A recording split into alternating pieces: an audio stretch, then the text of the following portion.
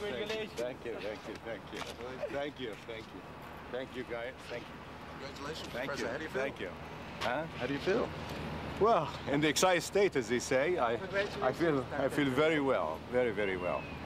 So, Did you expect it? Well, I mean, how did it go? How did it go this morning? Did you get woken up by the telephone? You can never expect a Nobel Prize. Nobody expects a Nobel Prize. People tell you that you get it and so on, but you can never expect a Nobel Prize.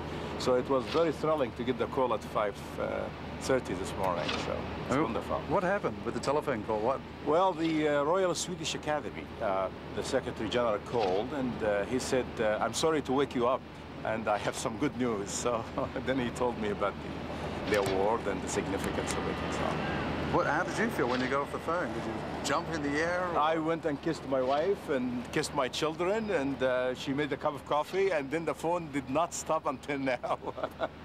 It just did not stop. So, my friend. Congratulations. Thank you. Thank you. Thank you. Thank you. Thank you. So proud of you. Thank you. Thank you. 5:30 this morning? Yeah. Thank you. Thank you. Yourself. I'll be... Thank you so much. Thank you so much. Congratulations. Thank you. It's wonderful. Congratulations. Thank you.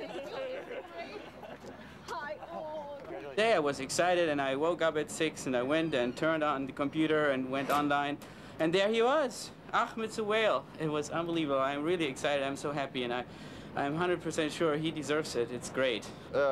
He did some very good experiments in the late 80s, and has founded a field. Now hundreds of groups all over the world are doing the same thing. And I think many people didn't believe that it was possible, but he showed it was, and now it's a standard thing. Textbooks, conferences, everywhere. Smile. Hi, Doug. Hi. Congratulations.